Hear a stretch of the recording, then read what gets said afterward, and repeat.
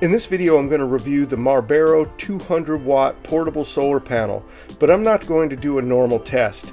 I'm going to torture test this thing in a way that the manufacturer never expected this thing to be used. And in doing so, I want to explain why. For years I've been going to a yearly off-grid camping trip with friends, and there has always been one thing that I've never been able to overcome, and that's keeping the beer cold. After 2 days, someone's always running down to town for ice. This led me to purchase a portable, battery-powered electric cooler. It originally came with a 90-watt folding solar panel, but after years of it getting blown over in the wind, I think it broke. So when it came time to replace it, I upgraded to this 200-watt unit. I didn't want to repeat what happened to the last panel, which was to set it up on its legs and wait for the wind to blow it over, and I didn't want to spend all day moving the panel to face the sun.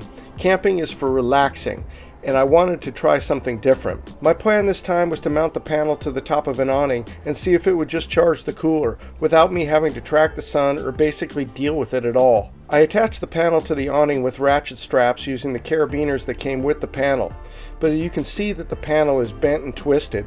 I think these panels are glass, so I was a bit worried, but I wanted to see what would happen.